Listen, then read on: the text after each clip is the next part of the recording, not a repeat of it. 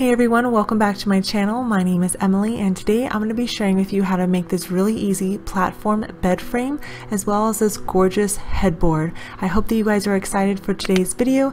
Give it a thumbs up, subscribe if you are new, and I also want to say a big thanks to Medea for sponsoring today's video and keeping me cool while I worked on today's DIY projects. I will tell you more about them later on in the video. So first we are going to be making the headboard. You're going to need a few supplies for this. I'm using an MDF board which is cut to 63 by 45 inches, some polyfill project fleece, you can pick that up at your local store, as well as some quilt batting spray. It's basically adhesive spray and I'm spraying that down on the piece of board. That way the polyfill will stick to that and it won't move on me.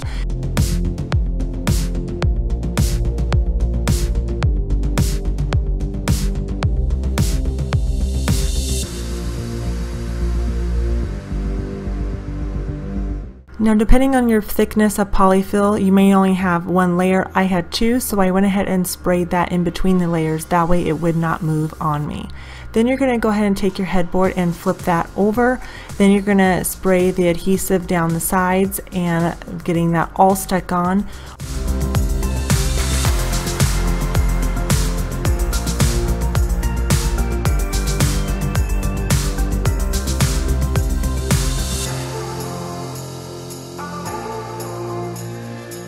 Now I'm going to be using my electric staple gun and some shorter staples here, and I'm just going to go all the way down the edge of my polyfill.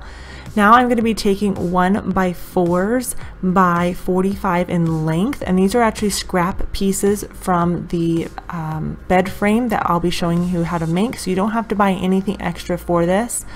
Now for this, I am going to be spraying again that spray adhesive and then sticking on the polyfill just like we did the headboard.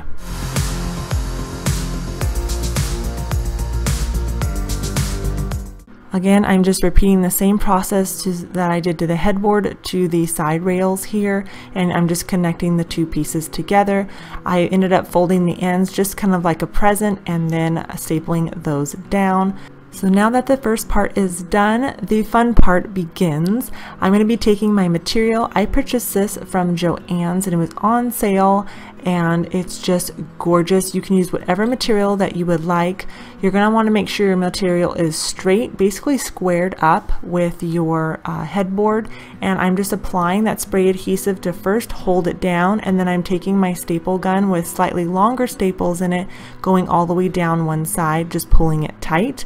And for the corners, you'll just want to cut off any excess, and then you'll fold that over into a 90-degree angle basically, and then you're going to cut off all that extra material and save it, and then basically repeat the same process, making sure you pull nice and tight. So again, we're going to be repeating this for the end rails here. Now make sure to give yourself just a little bit extra material than you did the polyfill, because it's going to make your life just a little bit simpler when you're going to be stapling this to the edge of the wood. I used the spray adhesive to lock that material down and did that to both sides. And then what you're going to do next is actually take the material and kind of fold it over on itself, and then you're going to staple it to the small little edge. You don't have much room to work with, so it's a little bit tricky, but just get it in there and try to keep it as even as possible. Again, pulling tight the same way you did to the headboard. Then I'm going to be taking these decorative nails here and adding those in. This is optional. I am so happy I did it though. They were $1.77 and I used 3 packs of them to do the 2 rails. Now you can draw a line on. I did not. I spaced mine about an inch or so apart and then just kind of worked them in. You may not get it exactly straight, it's okay. You won't be able to tell from far away, but I did that to both of the rails. And then once those were done, they just looked so pretty. I ended up attaching these brackets to them so that I could attach the end rails to the headboard itself. These were not the ones I wanted. The store was actually out of the T brackets or the thicker brackets that I originally wanted, so I would suggest using those over these skinny ones. Then I took these hanging brackets and attached these one on each end. Make sure you put them at the same height, that way when you go to hang your headboard on the wall, it'll be level.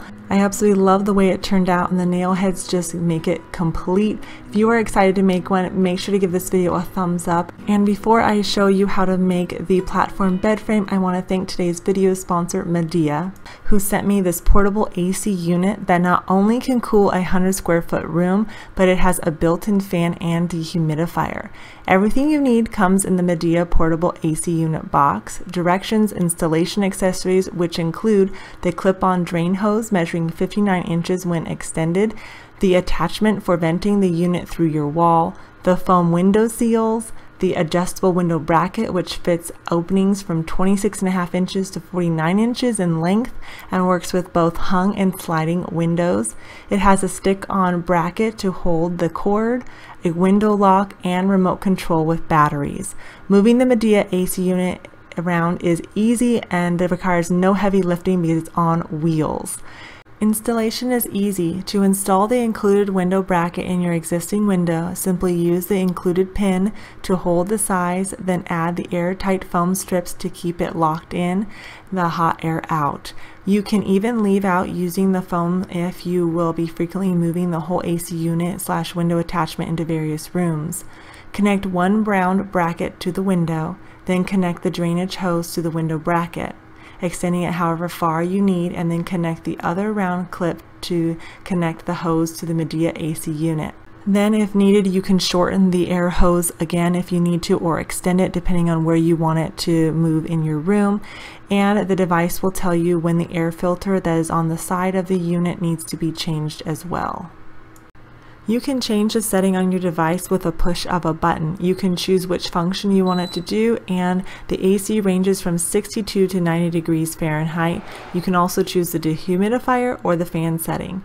This particular Easy Cool model comes with a remote control and is even Wi-Fi and Alexa enabled. Staying cool this summer is easier than ever. You can tell Alexa to start cooling off a specific room, like your room before you get in bed, or you can use your Medea smartphone app to control your device from almost anywhere, at home or on the go. Special thanks to Medea for partnering with me for today's video and also offering my viewers 15% off their orders using the promo code HERE, which is good through August 1st. I will leave the link in the description box below, and hopefully you'll be able to pick one up to stay cool this summer. I know for us, we are enjoying having this portable AC unit. So now for the bed frame. This is so easy. It doesn't require really any tools at all besides an impact driver or a drill. And don't worry if you don't have a saw at home, you can have the hardware store cut all your boards for you.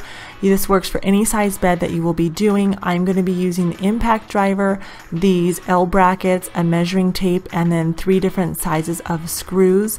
Right now I'm just laying out the bed frame to start with so you guys can see visually how it's going to look. It's a simple rectangle. You're going to have the head and the footboard are the same size. Then you're going to have 5 boards, which is basically the rails on the inside and the outside. Are going to be all the same size, and then you're going to have the legs and then the slats that are going to hold your mattress up. That'll be the same size. I'll go over all the cuts with you in a minute. Right now I am just using my saw to make my cuts. All the legs I am making 17 inches and long, and these are 4x4s, and I got one 4x4 by 10 feet because I'm going to need 5 feet for this.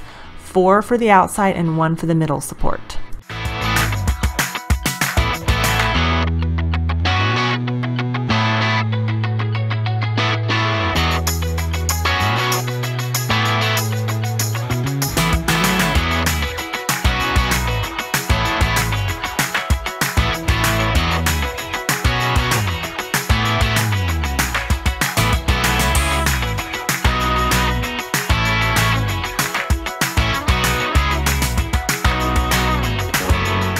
The next step is to sand down your boards. Make sure you do every single side. You want this nice and smooth. I'm using 80 grit, then 220 grit. You can use whatever you would like.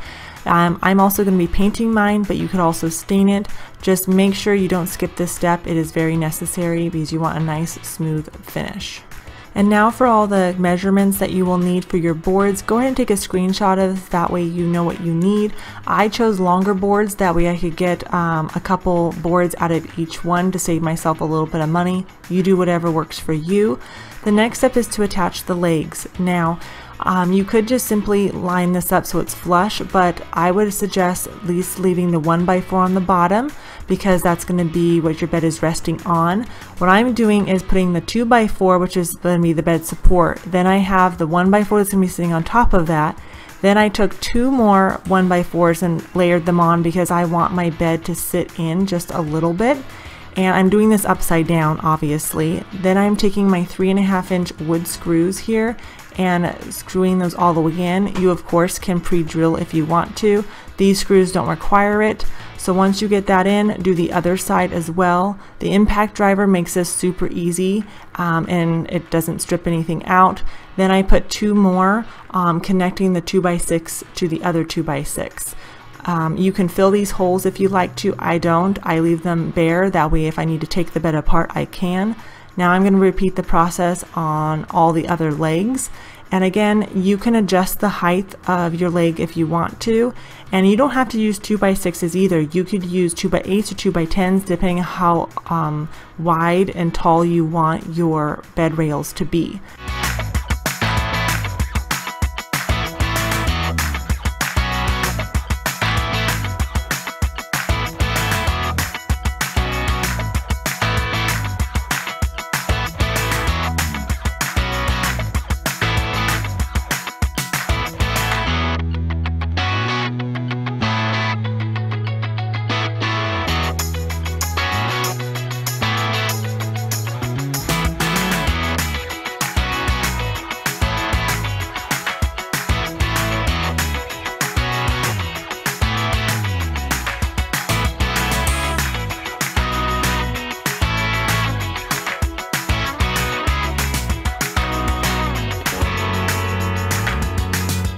Now for the middle bed support, I'm going to be layering these backwards. So I put the 1x4s on the bottom and then I put the 2x4 on top because I'm going to be attaching these L brackets that I got, rail here. And then I will take the other 4 and put 2 on each side of the 80-inch side rails to support that other 2x4 that will be going on those ends. They sell these in different thicknesses and sizes, so just choose one accordingly. I like the thicker ones because it's going to be supporting you as you sleep and everything. You can see the other 2 side ones that I attached to there by my feet.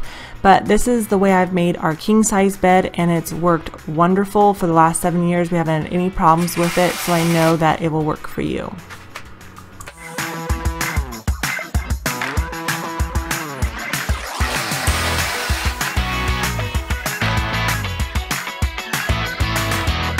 So now I'm going to be painting mine with a black satin paint, and I'm going to be doing 2 coats on this.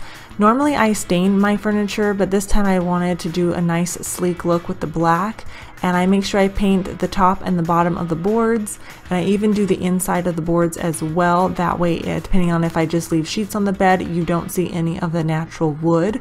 Then once that dries, I will go in with my 220 grit sandpaper and just give it a good sand down, making sure it's nice and smooth, and then I will go in with a second coat.